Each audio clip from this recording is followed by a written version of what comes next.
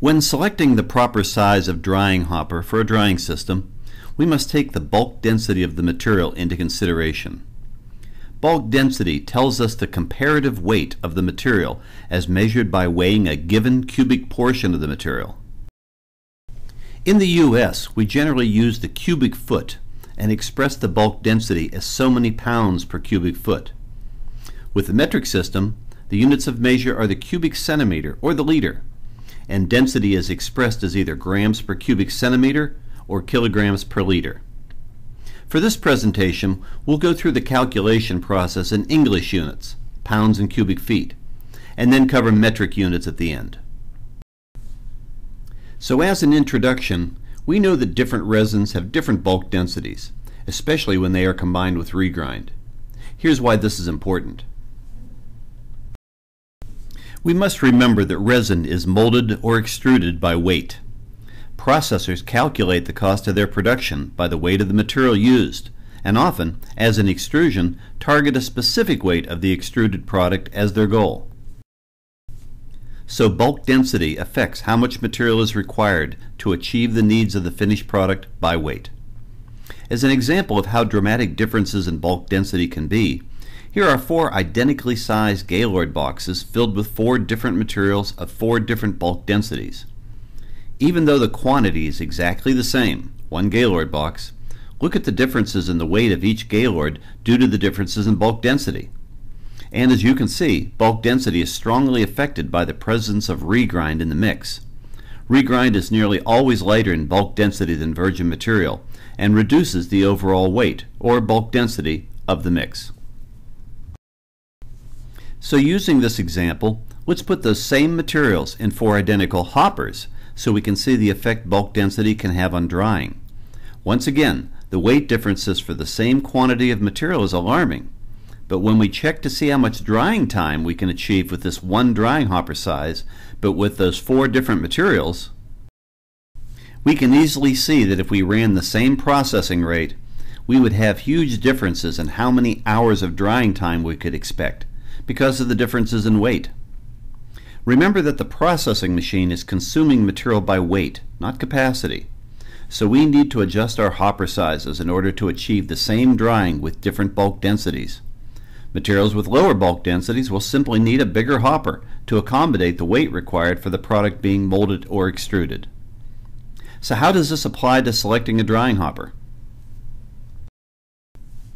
Well, first we need to understand that bulk density does make a difference, and then gather all the possible information from the application so we can use it to select the right size of drying hopper. Here's a simple visual way to calculate the impact of bulk density on a drying system. Let's say we need a 50-50 mix of virgin and regrind material for a 100 pound an hour drying job, and we need 4 hours of residence time to achieve satisfactory drying. What should our hopper size be? For our ratio of virgin to regrind, visualize the hopper being split, in this case in half, with one half filled with virgin and the other half filled with regrind for that 50-50 ratio. Now let's see how we will calculate the combined bulk density of these 2 halves to help us figure out the size of the drying hopper. Let's use a little math. First, although it is best to always weigh the regrind to determine its bulk density, we can take a shortcut by presuming that it is about 1/2 the density of virgin material, which is pretty common. The density of the virgin material is typically part of its description, found in MSD sheets and other descriptive facts from its manufacturer. Our example here shows the virgin at 34 pounds per cubic foot, and the regrind is 1/2 of that, or 17 pounds per cubic foot. Our equation will factor in the percentages of virgin and regrind, along with their bulk densities, to determine the average bulk density according to this equation. Let's plug in our numbers and see what we get. The 50% proportion of virgin will plug in as 0.5, and the density of the virgin is entered as 34. We can follow the same procedure for the regrind, and then add our 2 new numbers together to get the average bulk density of these 2 material forms. Our answer is 25.5 pounds per cubic foot. The next step will be to combine this average bulk density number with the required residence time in hours and the throughput number to determine the size of the hopper that is required. This part is easy since we know all of these numbers. Simply put, we multiply drying time in hours by the throughput in pounds per hour and divide by the average bulk density.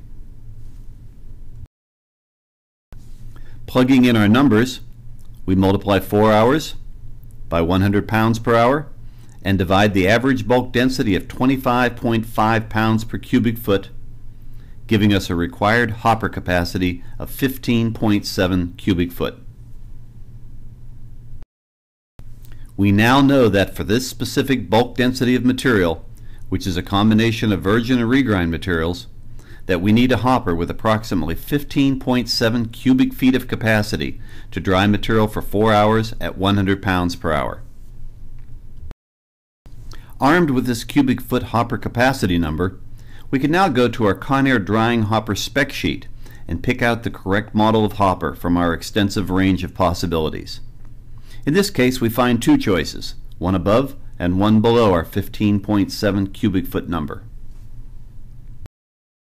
At this point, for our final selection, we may want to understand from the application if we should go to the upper range, 18 cubic foot, or would a slightly smaller hopper, 15.0 cubic feet, be okay. Factors to consider are: do the known parameters of this application reflect a realistic range of throughput and/or drying time, or are they a bit exaggerated? Do we need to be competitive or safe? Will it be rare that this application will fulfill this expectation? How's the weather where the drying will take place? Humid? Dry? Non-air conditioned factory? Will the drying system be used on other jobs? Will they be larger or smaller throughputs? Shorter or longer drying times? Heavier or lighter materials? It is always safer to go to the next larger drying hopper size to assure that we have met the expectations of the drying system we are specifying. But we should always be prudent in our selection to be sure we are not oversizing or using exaggerated data to determine the hopper size. Now let's summarize what we have done and go over the math one more time. We'll give it to you first in English and then metric units. Step 1. Determine the ratios of virgin to regrind materials to be used in the drying process, which are typically percentages that will add up to 100. Note that if there is only one material and no regrind being dried, this step is not necessary. Multiply each percentage, expressed as a decimal, by its bulk density. It is always best to know or to measure the bulk density of the materials, but if the bulk density of the regrind is not known, the rule of thumb is to assume that it is 1/2 of the virgin bulk density. Add the two results together to get the average bulk density for these two materials in pounds per cubic foot. Step 2 will multiply the drying time in hours by the anticipated throughput in pounds. Divide that number by the bulk density we calculated in step 1. The result will be the hopper's required capacity in cubic feet. Last step, look up the cubic foot capacity of the hopper on the drying hopper spec sheet to select the proper model of hopper. Typically, it is best to go to the next larger model. And now, let's go over our calculations using metric units. Step 1. Determine the ratios of virgin to regrind materials to be used in the drying process in percentages. Multiply each percentage in decimal form by its bulk density as expressed in grams per cubic centimeter or kilograms per liter. Note that the results will be the same using either of these measurement units.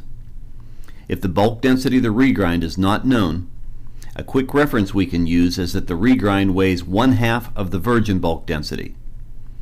Add the two calculated results together to get the average bulk density for these two materials, expressed in grams per cubic centimeter or kgs per liter. Step 2 takes our average bulk density into an equation with drying time and anticipated throughput. First, we multiply drying time in hours by the required throughput in kgs per hour. Then we divide that number by the bulk density we calculated in step 1. The result will be the required hopper's capacity in liters. Last step, look up the hopper capacity in liters on the drying hopper spec sheet to select the proper model of hopper. Typically, it is best to go to the next larger hopper model. We hope you now understand the significance of material variations and bulk density in the selection of drying hoppers for resin dehumidification systems. Thank you for your time and attention.